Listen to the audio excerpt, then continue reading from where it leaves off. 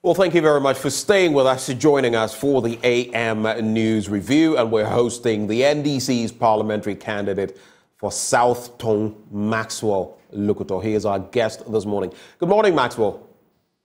Good morning, Dan. How are you? Well, God has given us life. A new month has started. It's a Monday. We're here. You know, sometimes we fail to take the so-called little things, appreciate them as much as we ought to. But without life, without health, I wouldn't be here. So my life isn't perfect, but we're glad to be alive all the same. I don't know about you. Yeah, sure. No matter what happens, we should be grateful that we are awake and we have life. There are people who want that they wouldn't get, and so why not be grateful to God for giving us a new life? No matter the challenges we face as a people, it is good to always be grateful after a long night, waking up to see what the beauty of the world brings to us as a people. And so, yes, I'm grateful to God for yet another day. Reminds me of Stonebwoy's song, Legbagbe. We have life and we're grateful to God. Anyway, yeah. We'll be getting into the papers shortly. Let me just acknowledge Endpoint Homeopathic Clinic. And every morning before the news review, I do this. Listen, if you're a man, especially if you've hit your 30s, and nowadays even those sub 30 are experiencing prostate issues. It's becoming problematic for many men, and you would want to check out your prostate. Know the state of your prostate. You've never gone for a health check. You've never checked out what's happening with your reproductive system, your prostate, and you're just walking around. Do you know you could actually have a tumor or malignant tissue in that place, and that could actually reach out to other organs, maybe leading to your death? Are you aware of that? So get yourself checked if you're a man. If you're a woman, do you know your status when it comes to fertility? Do you know how fertile you are? Do you know whether you're having some growths around areas in your reproductive system? How about fibroids? It's becoming a common thing.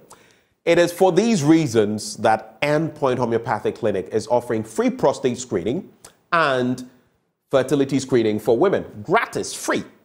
All you need to do is head to any of their outlets in Ghana. Now, here's where you can locate them. Here in Accra at Spintex opposite the Shell signboard.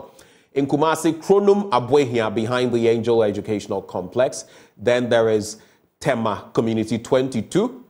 There is Techiman Hanswa, Esiama Enzima, and Takrade Anaji Estate. I can't leave that out. All of these places. If you'd like to call them, which I suggest you do, the number to call 0244 867 068 or 0274 234 321. Endpoint Homeopathic Clinic. The end to chronic disease. But only the commencement of the news review. Now, I usually do this, Maxwell, and I'm going to do this with you as well.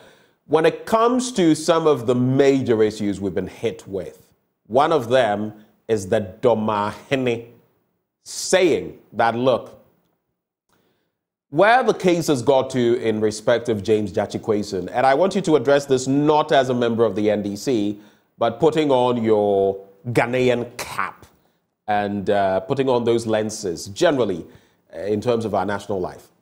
Let James Jachikwason go, like Moses to Pharaoh, let my people go. The fact is, there are criminal charges against him. We all know of them. Perjury, among others, in court, at the Apex Court. And yes, some of those other issues being addressed by other courts initially.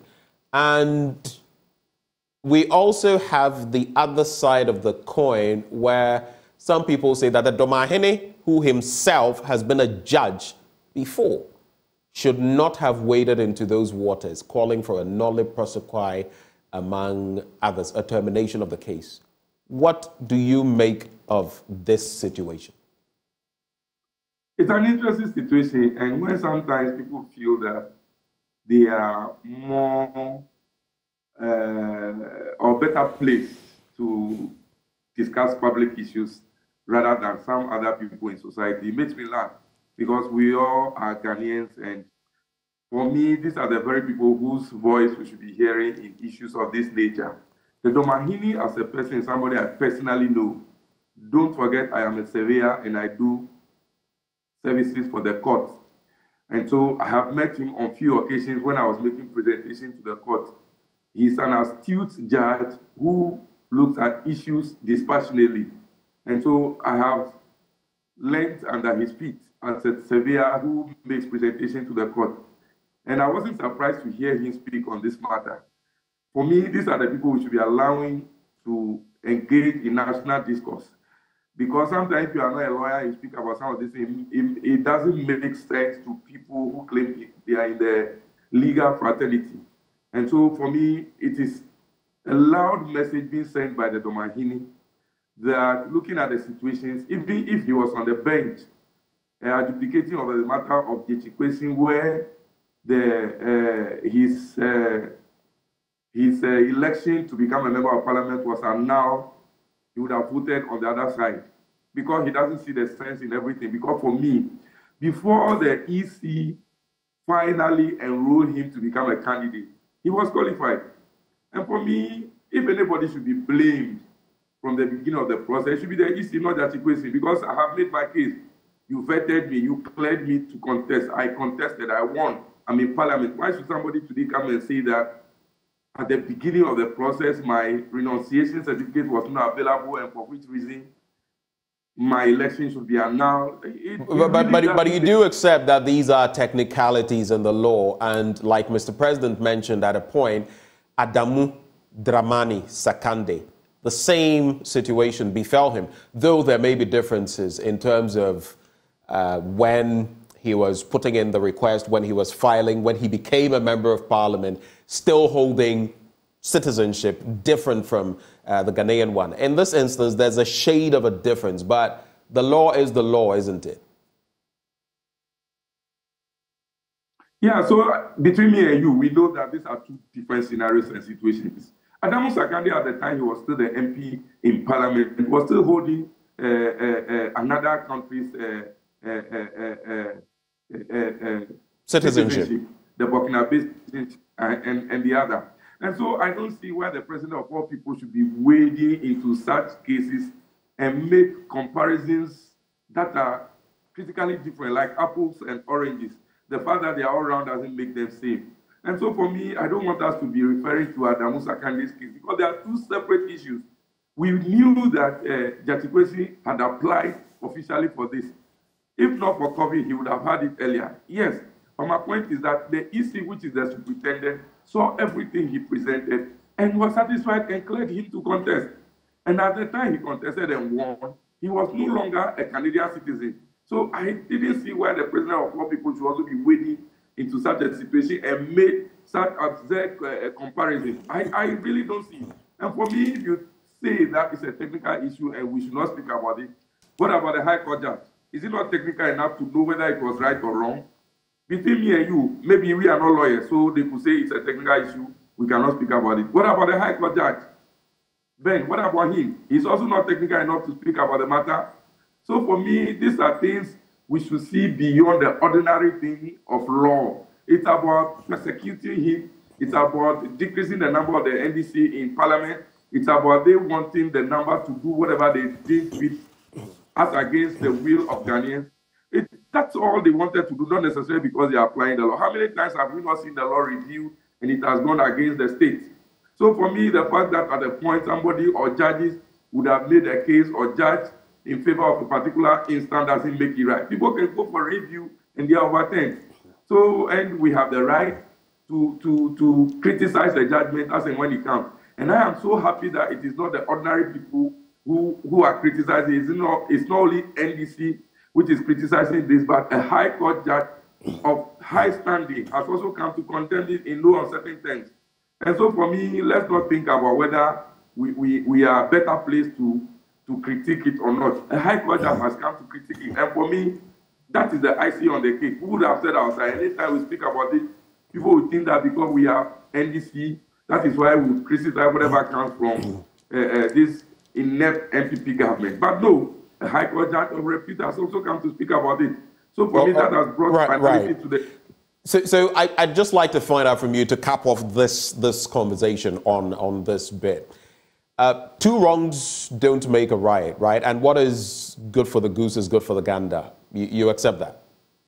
Yeah, sure. All right. So if it was wrong in one breath saying that Mr. President should not have said what he did, intimating that, look, if you vote for this person, he'll be saddled with legal issues. There'll be quite a conundrum for him, and you don't want that. Suggesting that maybe this candidate will not be legally viable. When the Domahene does it, is that one okay? Was he out of turn? Was he out of turn because chiefs they are expected not to wade into politics per our constitution? Some feel in this instance he waded right into the middle of it. I don't think so. You see, sometimes let us get people who are technical enough to read meaning into things to speak about them. The father is a chief. He hasn't mounted an NDC platform, did he? It was not a political platform. It was a letter in memory of our former president Tamils. And what prevents him from speaking openly about the ills of society that he thinks are wrong? My brother, should we not get to the state where people can feel free and criticize whatever is happening in this country? He's a chief. Today it is J.T. Kwesli. Tomorrow it may be him. Tomorrow it may be you. So the earlier we speak about some of these things and nip them in the bud, the better it is for us. Let's not cover ourselves under these clothes of, oh, you are a statesman, you are a chief. Only prevents them from being politically active. And in this instance, he wasn't. And so the president of the land, the speech he made, the conclusions he made, the deductions he made, they were prejudicial.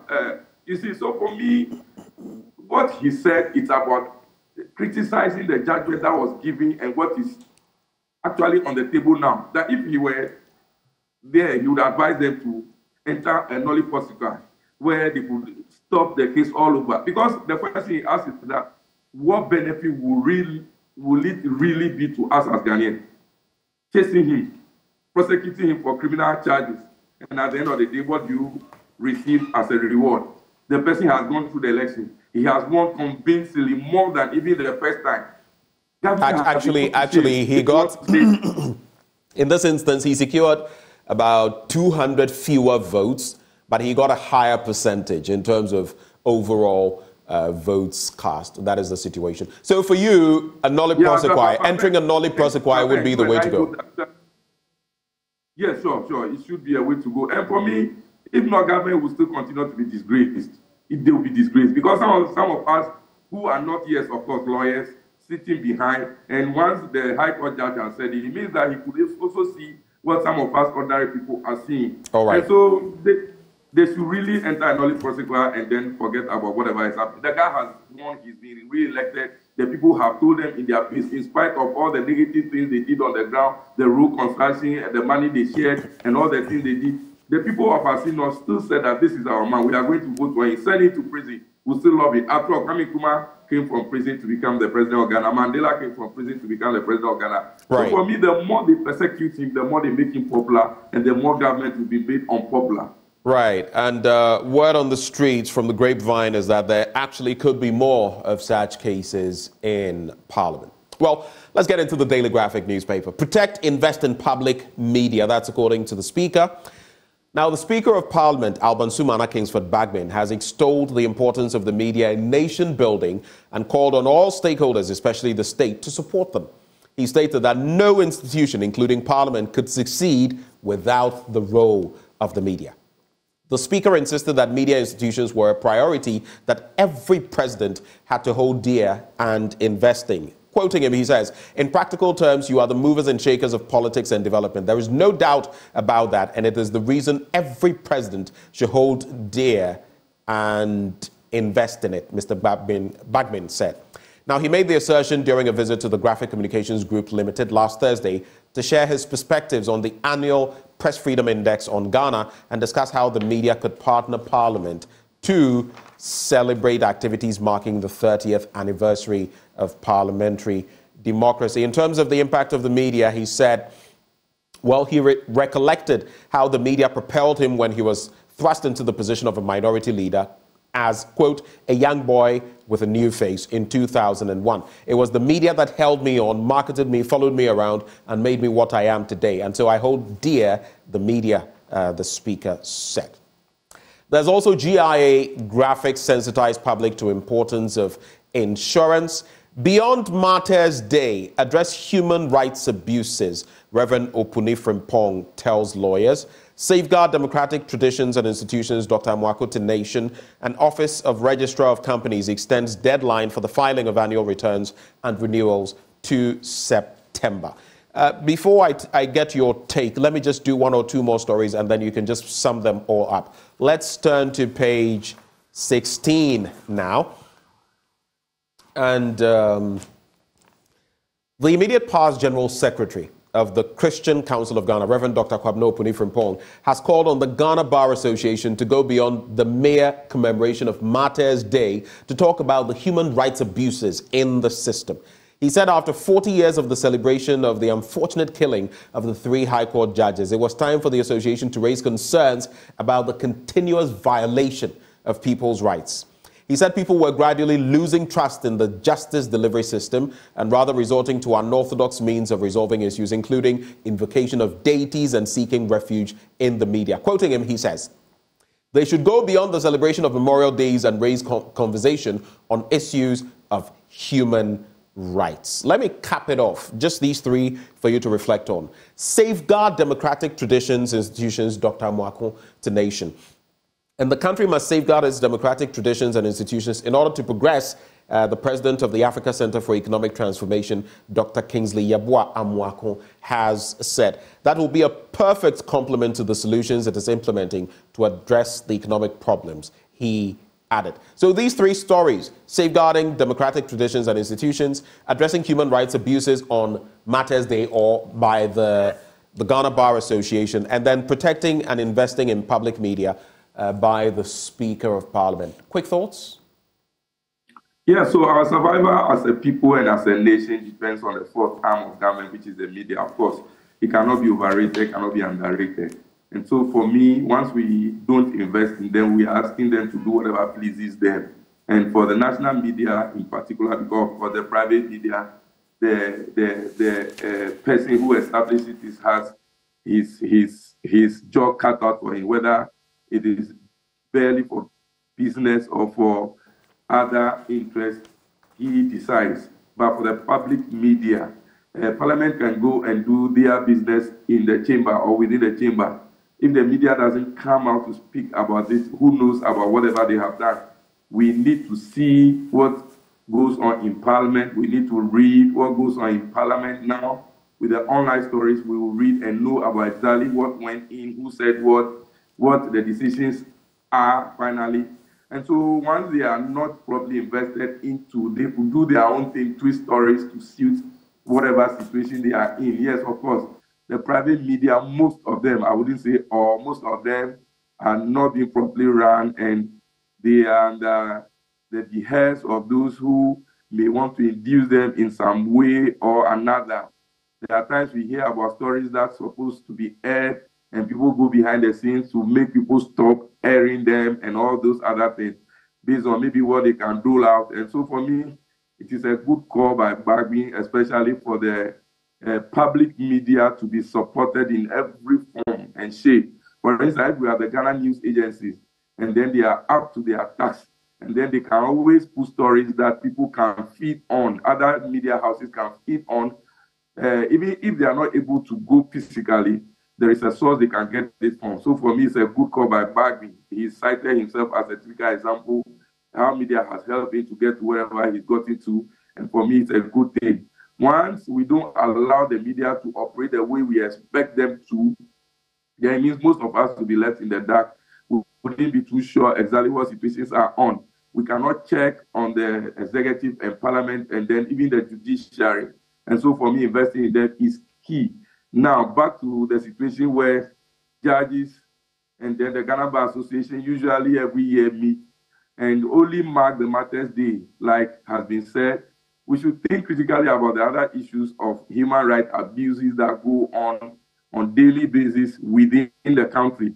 And so for me, the last time I was shocked to see them only descend solely on Honorable Bawumia for criticizing the Supreme Court judge that retired citing some of his judgments that he felt that were not the best that we should be taking as a people and as a country. And they had to descend heavily on him. I feel that they should allow people to criticize them as and when we feel they are not doing their best. They are not thing gods. They are human as we are.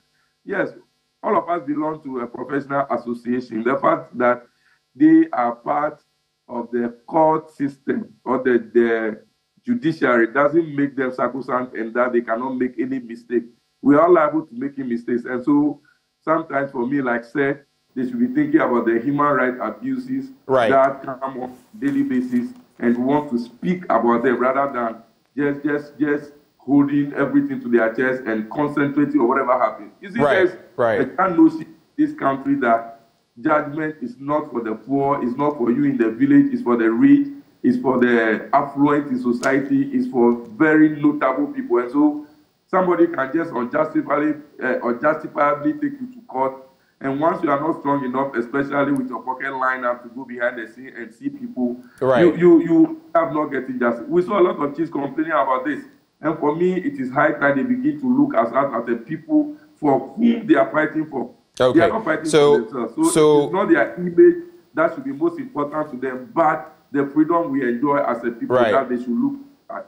Okay, so I get the point you're making. I don't think anyone is saying that they are sacred cows, that they cannot be criticized, but the point is to what level of criticism and how does the person go about it. So it's a two-way street.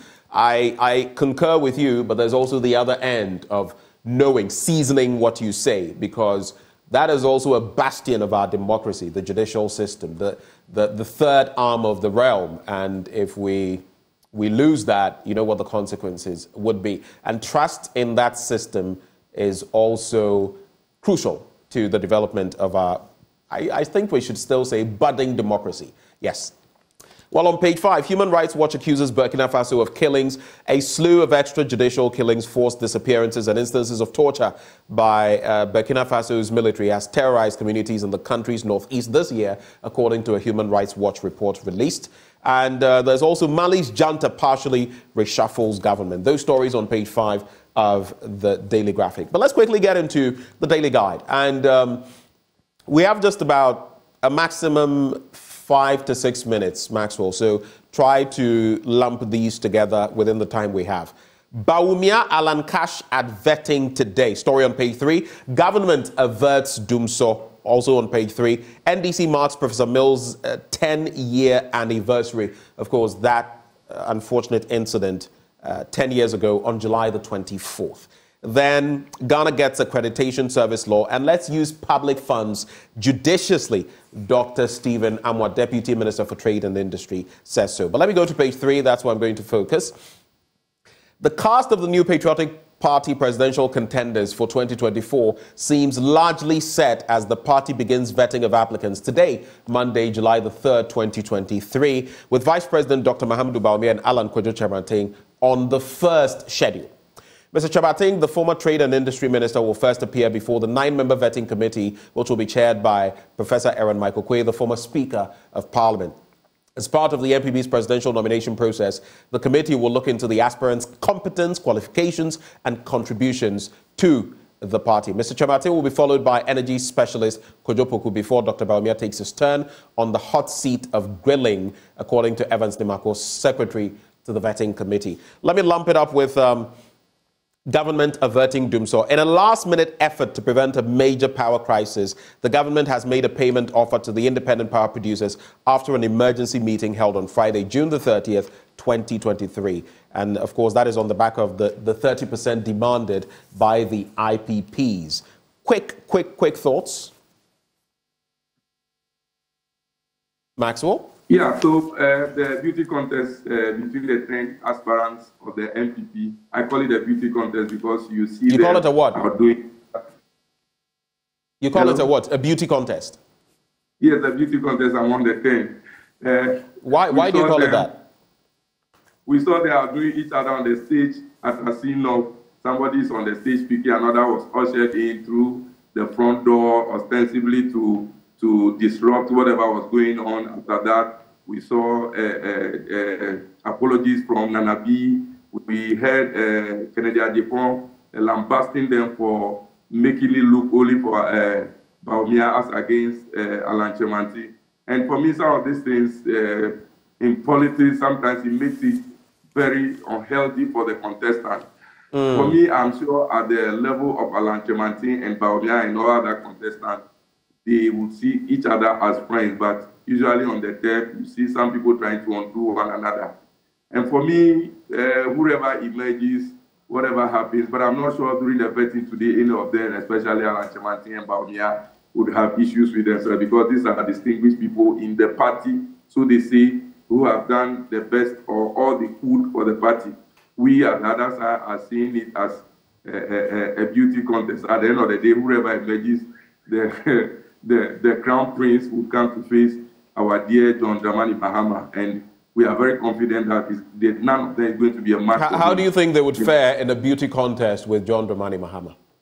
So that's what I'm saying, that I don't think any of them can match up. Looking at the situation we are in, we are just hearing that Dumso has been averted. Averted by who, by how? What percentage has the IPP is looking for? How much were they offered? We heard John Dramani Mahama, the former president of Ghana, last week, passionately appealing to them that they don't take us back. And I'm sure they've listened to President John Dramani Mahama, for which they have toned down on their intent to go on whatever they want to do to shut down. And I'm not too sure how much has been given to them, but I'm not sure it's up to whatever they are demanding. We are actually sitting on a time bomb, and it's just a matter of time. If they decide to switch off, we'll all go down again. John Dramani Mahama has been somebody we have all lambasted for causing doom. So he's the very person who is being blamed now for giving us excess power. And it really doesn't make sense. If the person has given you excess power, you cannot manage it well to suit our situation. How do you go back blaming him? Right. These are visionary leaders who would make sure that we have what we need and have it in essence. Right. This factory that they intend to have, if they had ruled them out, I'm sure they would have used the excess power that they claim is available. Well, we don't have the benefit of excess. Causing them not to be able to meet the needs of the IPPs. So for me, it is a mismanagement. All right. Thank you for that point. We actually don't have excess power now, but we'll see how that beauty pageant will turn out in 2024. Let's wrap with this story, but before we get there, Vake Mede says, presenter, you don't know turn up. I think you mean voter turnout in general elections is different from by-election. What's the difference? Well, you say your argument of votes for the re-elected MP is untrue. Can you give us the percentage of turnout in the general and the by-election? Be sincere. Honorable James Jachi Kwesen got more votes and percentage. Well, some of you, I think you get emotional about stuff. No one is trying to water down what he did. He had a higher percentage, indeed, compared to the general election in 2020. But the point is, yes, there may have been the voter turnout, but the point is that the number of votes, he had a lower number of votes comparatively. That's all I said. Sometimes we shouldn't be so emotional about these things. He had a smaller number of votes, about 200 less. Maxwell, just a point, Maxwell. Can you hear me, Maxwell? At the police center that I man. Doesn't appear Maxwell can hear me. Maxwell, the point, it doesn't appear when I'm talking you can hear me because you keep coming in when I'm speaking. I'm just making the point that in terms of the votes he secured, 2020 versus 2024, there's a difference. But in terms of now, the numbers that voted and how many voted for him, he has more. Why should that even be a problem? But just to wrap on this story, NAT headquarters donates 251 life jackets to teachers. That story is on page 9. We've actually brought it to you in the news, and the headquarters of the Ghana National Association of Teachers is worried about continuous sporadic reports of teachers who get drowned in various parts of the Volta Lake while en route to their various schools. Alarmed at the frequency of these incidents, of course, the leadership donated 251 life jackets to teachers stationed in communities along the Volta Lake in the OT region. That's the story there. The other one, 2022 RTI report presented to Parliament. Maxwell, we have to go. Any final thoughts for us? Yeah, so about this Ghana National Association of Teachers, right? Donating life jackets to teachers in remote areas, and especially things that the NADMO that we have in every district is supposed to be doing. The last time we saw a story where whatever NADMO was giving to the people was self-standard, it was not really going to protect them. It's a good show by NAD. This is a failure of our national institutions to protect the lives of people who they have been put there to protect, and it has to take individuals and associations to come to the aid of their teachers. It's a good show by NAD, and we must commend them. And then say that government is not living up to its expectation to make sure that the people they post to do to remote areas and overboard communities to teach, right? They are not protecting their lives. And so for me, we have to commend NAT for a good job done. All right. And say that NAT will live up to expectation and make sure that our teachers are safe. Maxwell, for our children. thank you. Make sure that they teach them and get us all safe. It's been good having you join the conversation as always. Maxwell Lukoto, he is NDC's parliamentary candidate for South Tone. Max, have a good week. Good week. Thank you so much. All right. And that's how we cap off the news review segment. It's been brought to you by Endpoint Homeopathic Clinic. If you're a man, they're offering you free prostate screening. If you're a woman, free fertility screening. All you have to do, make tracks to their various centers across the country. Here in Accra, at Spintex, opposite the Shell signboard. Kumase, Kronoma here behind the Angel Educational Complex, the Stakrade Anaji State Tema Community 22, Techiman Hanso and Siama Enzema. If you want to call them, which I proffer for you, reach them on 0244 867 068 or 0274 234 321. Endpoint Homeopathic Clinic, the end to chronic disease. But sports is up next. We have all the filler coming up for you. Do stay.